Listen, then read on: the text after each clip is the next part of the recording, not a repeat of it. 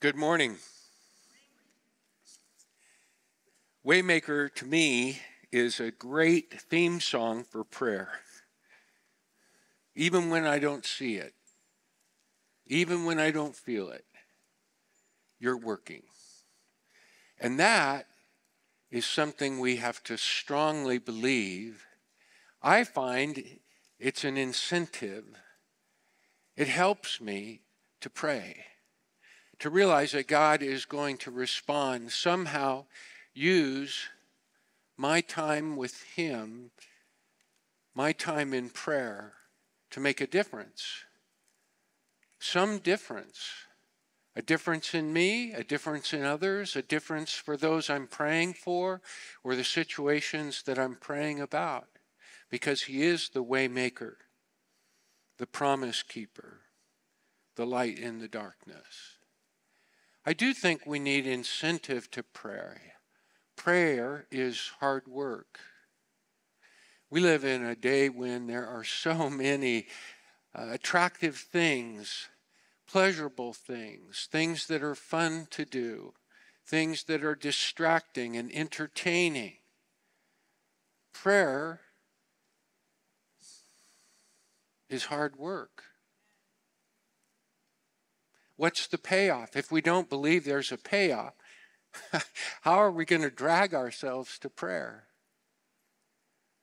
That's why remembering that the Lord is the waymaker, the peacekeeper, the light in the darkness, and that there is a promise to prayer.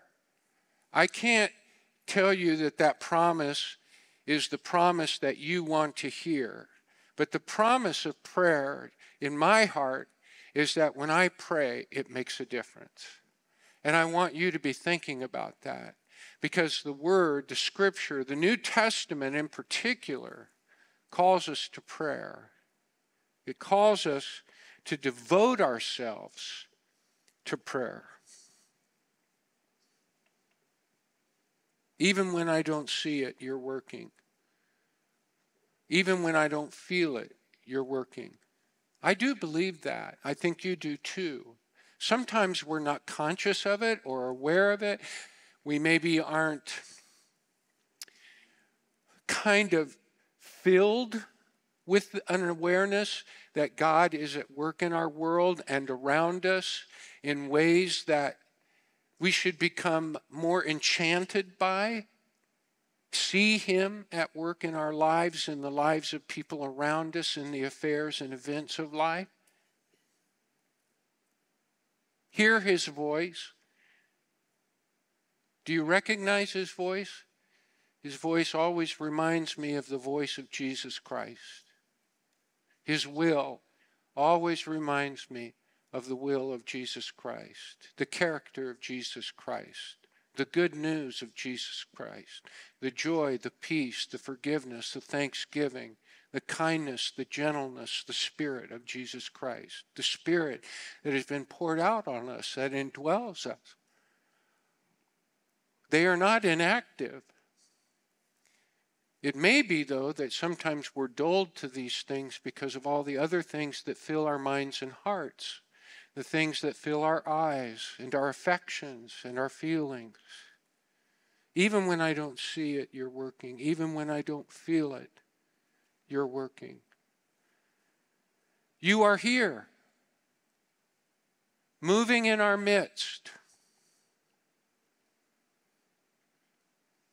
working in this place, touching every heart, mending and healing every heart, turning lives around. That's the promise of prayer, because that's what God does. That's who God is. That's who God is. That's the promise of prayer. This morning we're in Colossians chapter 4, verses 2 through 4. I'd like to read it to you. This is the Apostle Paul.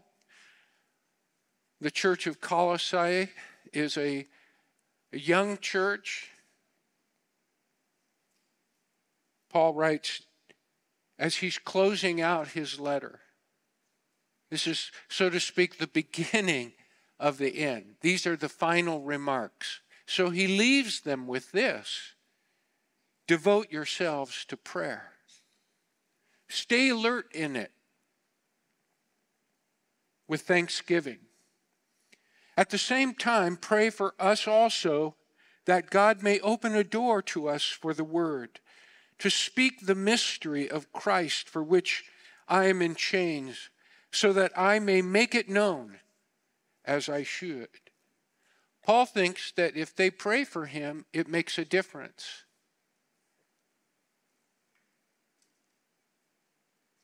He wants them to pray for him because it makes a difference. He's going to be making these efforts to be a witness for Jesus Christ,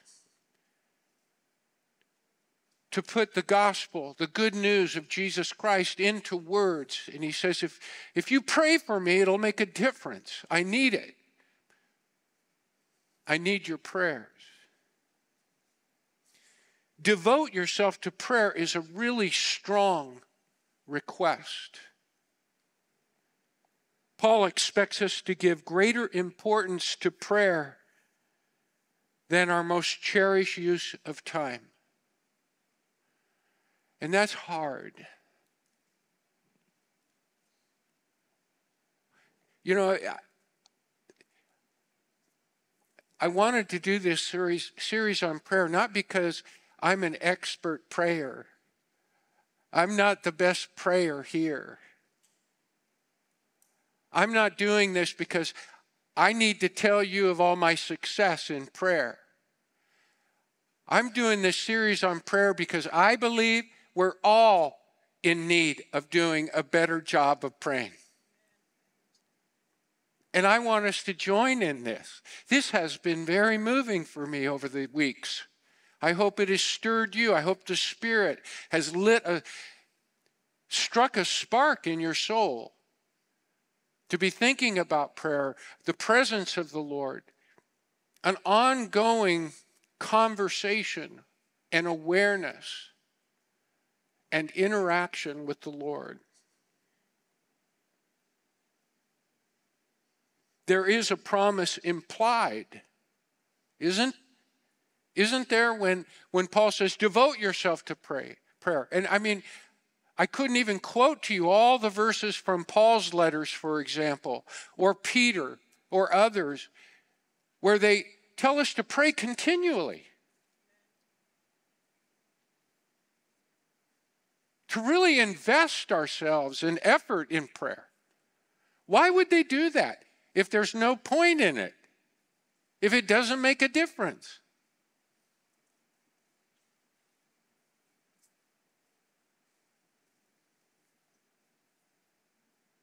Make room for prayer. Devote yourself to prayer. The word expresses a tenacious persistence which overcomes anything in the way of prayer.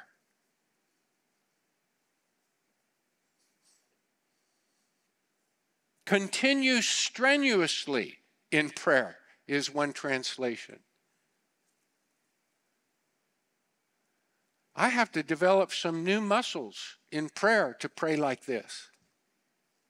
I do find it easier for myself. I want to try and be as transparent as possible because I am not setting myself up as the master class example of what a prayer looks like.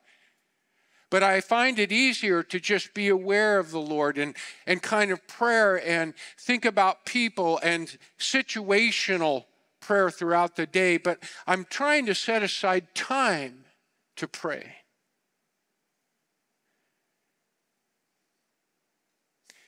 Paul uses the same verb in Romans 12:12, persist.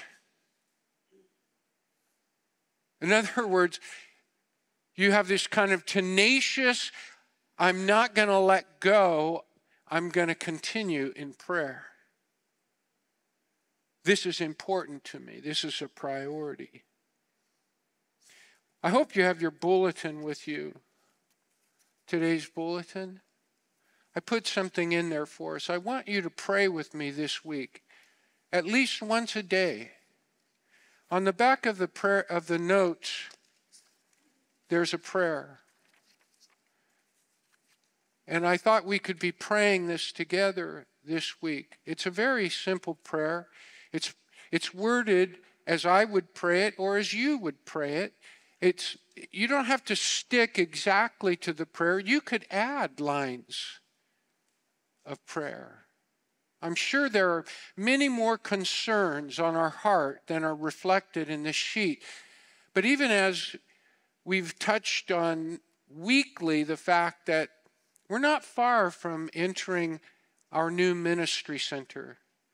And I thought if we were all praying, maybe not in lockstep, but if our hearts were united in praying some common requests, concerns, reflections, praises, and expressions of prayer such as we have here, that would be a precious thing. What might God do between now and then? Do in our neighborhoods, do in our lives, do in the lives of those that we come in contact with. Something like this can help us because it gives us a target and some focus so that we can be tenacious. And if we know others are engaged with us each day, it's an incentive to add our voice and our heart and our soul to the enterprise of beseeching the Lord as He asks us and encourages us to do. It's costly to pray. In 2 Samuel 24:24, David has sinned against the Lord. He wants to make amends. He wants a threshing floor on which to build an altar unto the Lord to sacrifice offerings of atonement. So he goes to Araunah, and Araunah sees the king, King David, and his entourage making their way to him. And he runs out to meet him. He does obeisance. He falls and presses his forehead to the ground before David. He asks, "What has brought you to me?" And David tells him of his desire. And Araunah says, "I'll supply everything. I'll even supply not only the stone for the altar, I'll not only supply the threshing floor, I'll supply the oxen, the wood, the servants, everything for you, David." And I know many of you have read this and you know what David says. He said, "I have to pay for all this. It has to cost me." He says, "I insist, for I will not offer burnt offerings to the Lord my God that cost me nothing."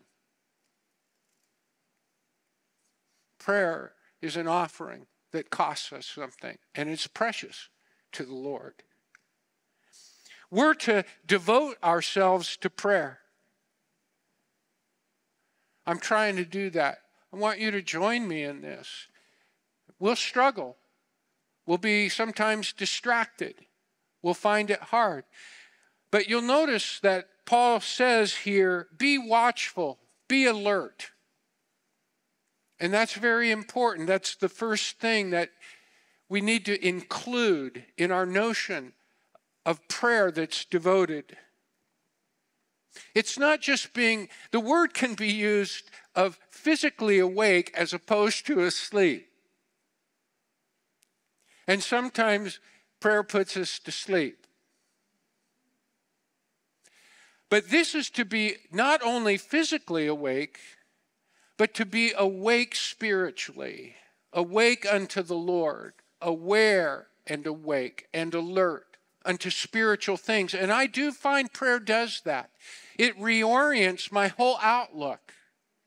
It's almost like my head has popped through the clouds and I have entered heaven. Because I see in a sense, I have a comprehension of all reality, not just this material world. And we see that side of it in our society that has no space in their thinking, no belief in their heart for God. They are atheistic. There is no supernatural. But when we pray, there's a new reality compared to that which our world is buying into. And that reality is the reality of God and the spiritual world. The world in which Jesus Christ is our Redeemer, who died and rose from the dead and poured out his Spirit, that calls us children and says that we belong to him.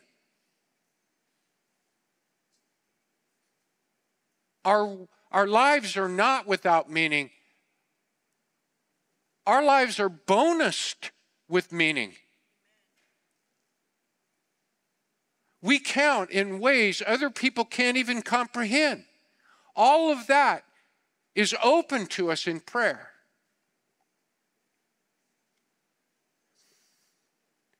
Augustine, who is the father of much of our theology,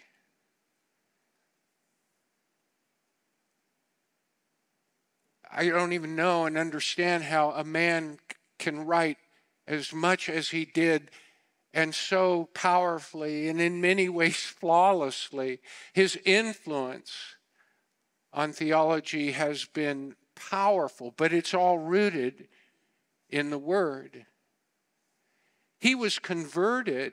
He had this conversion moment where he paused by an open book, and it was open to Romans chapter 13, verses 11 through 13.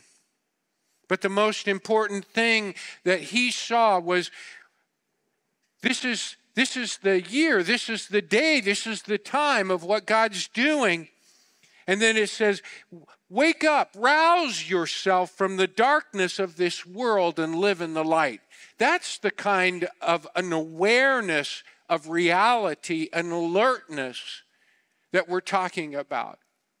It's not a physical light, although that's a great symbol, and it triggers our imagination to understand the illumination of the mind, heart, and soul, which is what we're talking about here, that is large enough to contain things that will not fit into this material world. That is our world, and it's our world at its best in prayer. And God speaks, and we hear. And what we think is not limited or grounded by this material world.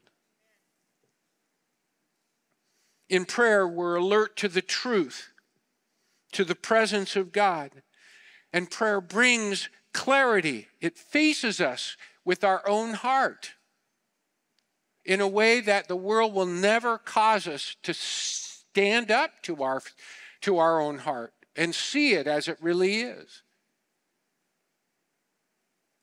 Our heart looks pretty good when we compare it to this world and we think about the values and pursuits and affections of this world. We fit right in. We're cozy as can be. But in prayer, we have to face the reality of our hearts in a way we're never forced to face our hearts in this world. That's an important part of our spiritual lives each and every day. That's where transformation begins and change occurs.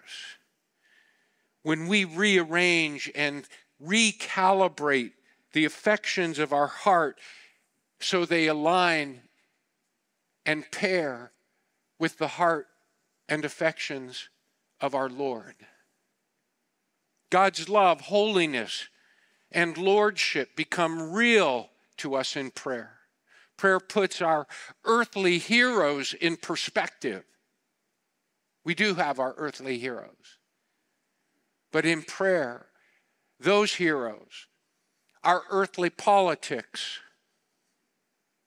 our earthly goals and accomplishments, they all find their appropriate place and value in prayer. And because they do, change in our heart takes place. Clarification in our heart takes place in prayer. So it's very important to be watchful, to be alert, to be awake in the act of prayer to spiritual things, to the things of the Lord. And to be grateful, he says, with thanksgiving. We're to pray with an attitude of thanksgiving. If we're alert in prayer, we become aware of the Lord, and that just naturally humbles us. I don't think I'm just speaking for myself. It naturally humbles us. And when we're humble, we begin to realize that we're not all that. We see ourselves more clearly. We realize that the Lord has brought, through his grace, so much goodness into our lives, through other people. I mean, we're not self-made. We're God-made. And that brings thanksgiving. It brings gratitude. And it brings joy and peace. It's good that we don't have to achieve everything ourselves. It's good to realize how much help and goodness comes our way, not by our own efforts, but by grace, God's goodness. The more we become grateful and thankful, the more we become more aware of the Lord. I do believe gratitude is the secret to the Christian life. I believe gratitude is the secret to discipleship, of achievement, of joy, of peace, of happiness, of every good thing in this world. It's also the secret of worship and praise and thanksgiving, because we realize how much God has been gracious to us. And we know that because of Jesus Christ. And it opens our eyes and our world to everything else. We should be a grateful, thankful, praising people, not bitter, sour, shriveled up, deserving, and blind to all of God's goodness in our lives. You ever pray for a parking spot? There's a story. An attorney was late for a very important appointment. She kept circling the parking lot. Finally, she raised her eyes. She said, Lord, have pity on me. If you help me find a parking space, I'll promise to go to church every Sunday. I'll even give up chocolate. All of a sudden, there was miraculously a parking space appeared. And she said, never mind, I found one.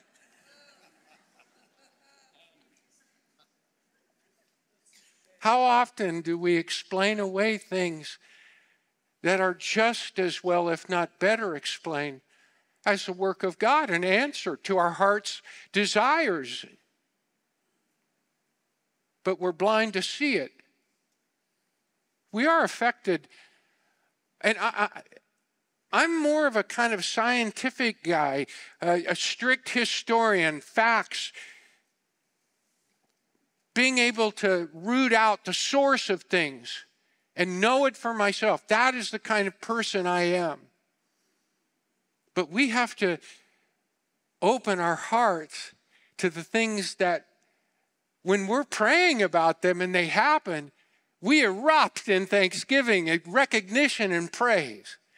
We have to give the Lord more credit for the things that we see going on in our lives instead of, man, that was some coincidence.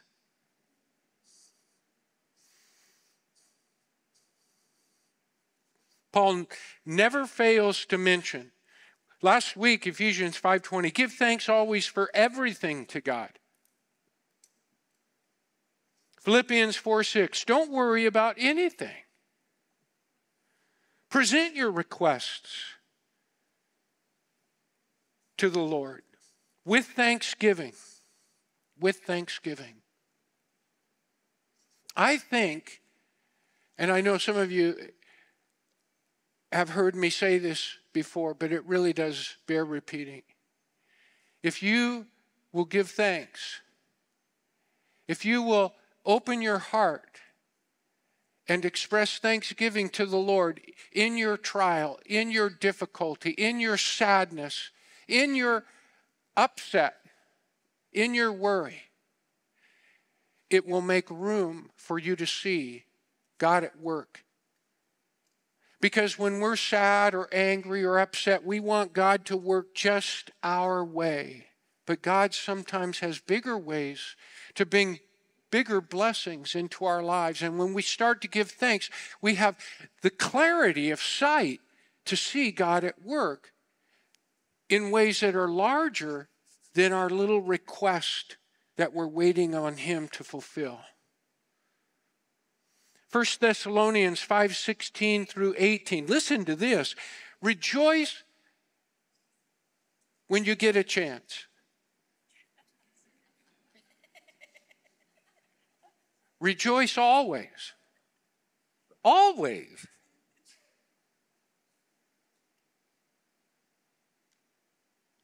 Pray constantly. Pray constantly. Give thanks in everything. For this is God's will for you in Jesus Christ. Let me repeat that. 1 Thessalonians 5:16, 17, and 18. In Colossians, the very letter that we're in this morning, in the 3rd chapter, the 17th verse, Paul says, whatever you do in word or deed, do everything in the name of the Lord Jesus, giving thanks to God the Father through Him, through Jesus, in Jesus' name. And then a third thing here in verse 3 and 4, be helpful. You know, I wanted them to rhyme, right? Watchful, grateful, helpful. Helpful, though, just means that I'm going to help you by praying for you. I'm going to intercede. In other words, I'm going to stand, so to speak, between the Lord and you, and I'm going to pray on your behalf. I'm going to carry your need, my concern for you, to the Lord on your behalf. I'm going to help you. That makes our prayer helpful. And that's what Paul asks them for. Pray for me. I believe if you pray for me, says Paul, He will help me as I seek to lead a life that brings Him honor, praise, and glory. As I seek to speak for Him, if you pray, He will help me do the very job that I desire to do. I believe in prayer. It's hard, but it is a gift unto the Lord because He knows it's hard. And when He sees us coming to Him in prayer, humble, dependent, grateful, thankful, I don't think there's a thing we can do that would touch God more and express our love for Him. God does answer prayer. There are things I can't explain.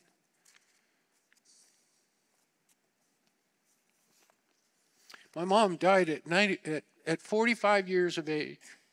I still have a very distinct picture of her praying in her room after she had had brain surgery and was partially paralyzed. my father had left us.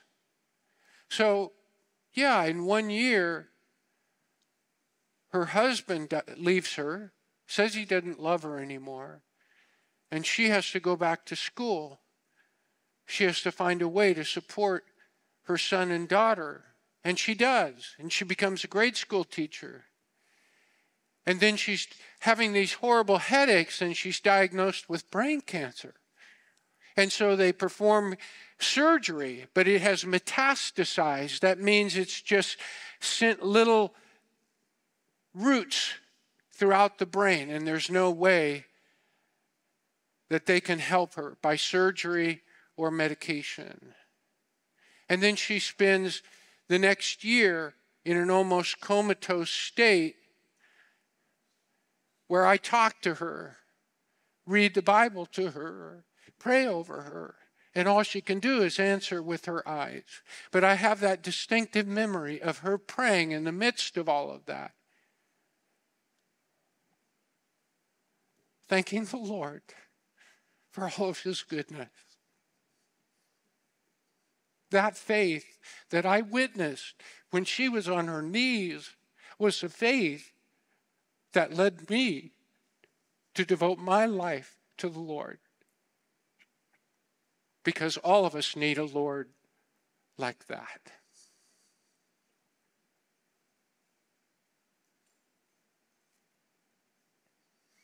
Let me pray for us. Gracious Heavenly Father, we will never feel like we do enough for you, pray well enough. But we're deeply grateful for your Son, Jesus Christ. We're so grateful for the regular 24/7 assistance of your Holy Spirit at work in our lives. Our prayer this morning is that we would attune our hearts to you, Lord, and that we would come before you more frequently and continuously because we want to devote ourselves to you and devote ourselves to you in prayer. We pray this in Jesus' matchless name, and all of God's people said,